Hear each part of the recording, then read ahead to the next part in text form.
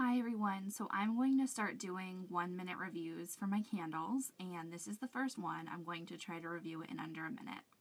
This is Yankee Candles Snowflake Cookie in the 2-wick tumbler, and it's 22 ounces. On a scale of 1 to 10, I'd give the packaging a 10. If you like pearls, pink, or anything girly, I would definitely say you'll love this packaging.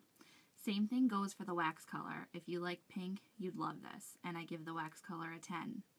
On cold sniff, I would give this candle about a 9. It's definitely sugary and sweet, and it definitely has a cookie scent to it. While burning, however, I would give the smell an 8. The throw is inconsistent.